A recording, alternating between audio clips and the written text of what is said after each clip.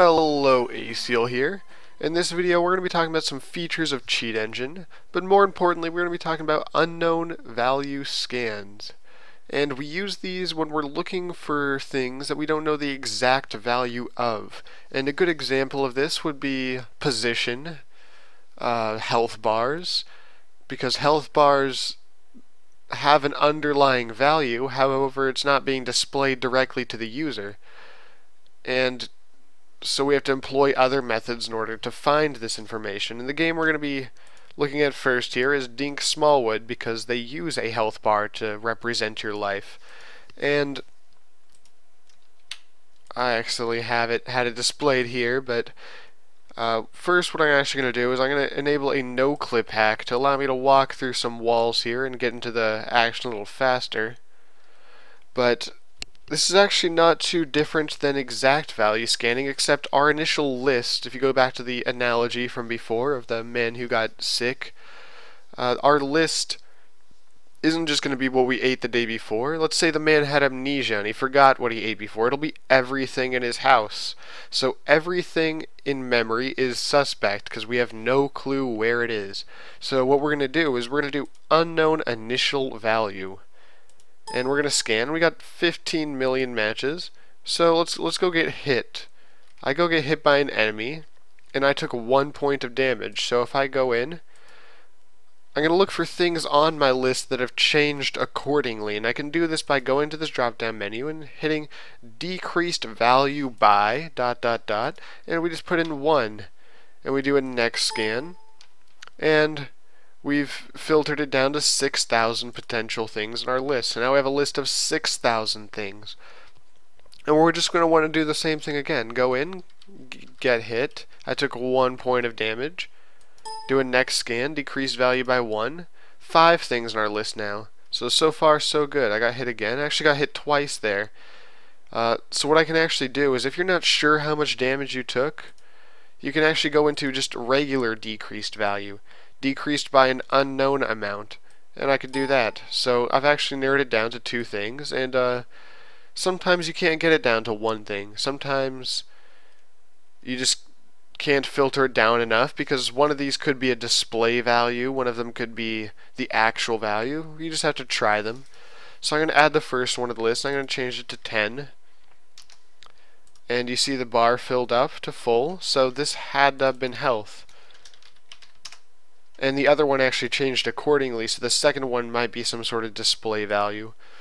So anyhow, we managed to find it. You might have noticed the color of these are green, but if we looked for other things, if we just did a search for some random numbers here, some are green, some are black, and what this means is the green ones are static, meaning if I were to restart Dink Smallwood, then reattach Cheat Engine to the new instance of the game, this address would still work because it was green. It was static. Static means unchanging. If you've ever heard of the phrase static versus dynamic IP addresses, a static IP address, when you reset your router, will be exactly the same, whereas with a dynamic IP address, when you restart your router, you'll get a new IP, and this is how you can get around IP bans if you have a dynamic IP address. Similar concept here. You have static addresses that don't change, so when you restart the game, this is still valid, and dynamic or just regular addresses that when you restart the game will no longer point to the same information. So if this had been a regular address, not static, when we restart the game, there's a very high chance that it would just point to some garbage information now. Okay, I think... Oh, yeah, okay, so one more small thing. Cheat Engine has some interesting built-in features, such as the speed hack, and so it's worth looking at these. They're not super useful, but they can be useful. You can go in and set this to some number, like 5, and it'll speed up the flow of the game for everything. So this includes NPCs, and so on. It's worth also noting that my no-clip hack, there seems to be a small flaw with it, and I haven't gotten to looking at what it is, and it causes my game to crash frequently once it's disabled. So it's probably in the disable section of this hack. Maybe I'll fix it eventually, maybe not. It's no big deal. We were done with that game anyhow. Next game we're going to look at for some of the features of Cheat Engine is Minesweeper. So let's attach, this is actually the Windows XP Minesweeper, and we're going to be looking at the unrandomizer here. And I'm actually going to change the unrandomizer back to, oh, it is at the default settings, great. And what happens is when we enable it with the default settings and try to start a new game, the Minesweeper should, oh, this isn't the default settings. Something ain't right. Let's try that again. There we go. Now it's locking up. This is what happens with the default settings. And what an unrandomizer does should be pretty intuitive. It tries to unrandomize random things. And this can be useful for games with any sort of gambling system or anything with random values. It could be something as simple as monsters walking left or right. Sometimes you'll see like in a 2D platformer, monster will stop and it'll randomly pick left or right, walk that way. But if you turn on the unrandomizer, you can make it so it's always walking, say, left or something of that sort.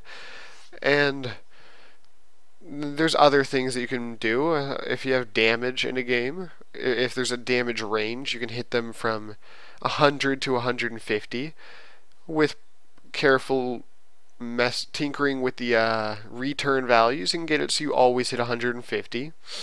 And it's worth noting that they give you an ominous message when you try and turn on the unrandomizer, saying like, hey, this can crash your game. And that's not to be taken lightly. As you just saw, it crashed Minesweeper, and Minesweeper is not even particularly complex.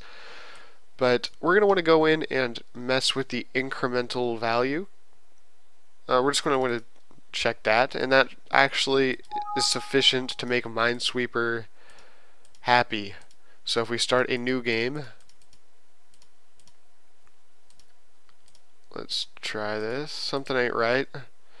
Something ain't right. Oops. Whew. Everything's going wrong today. Continue. Yep. Maybe I hit no last time. That's probably what it was. This is peculiar. Oh, maybe I didn't attach it to the new one. Rookie mistake there. Yeah, make sure you attach it to the new one. Enable. And wow.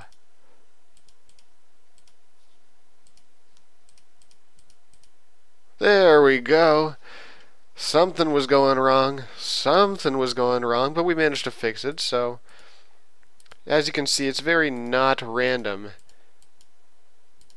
You get vertical lines through here, incrementally random. It's one of the useful features in Cheat Engine, one of the most useful for the built-in. Speed hack's pretty useful too. Other things worth noting is most of this information can be left alone. The only time you would uncheck this is if you're hacking maybe an emulated game and you can't find your address. Usually this is fine because most games will align information by 4 bytes. Pausing the game while scanning is useful if you're trying to find something that's changing. For example, the time in Minesweeper changes, and while you're scanning you don't want the time to be increasing, so you can pause the game and time it so that if I'm searching for time, let's do 12 seconds, exact value scan, it'll actually temporarily pause the game. The scan was actually so fast because this game is so small that you couldn't notice the pausing, but it paused the game during that whole scan process. I think that's everything in terms of built-in Cheat Engine features, and in terms of unknown value scanning. We can get into some more complicated issues later, but thank you for watching, and farewell.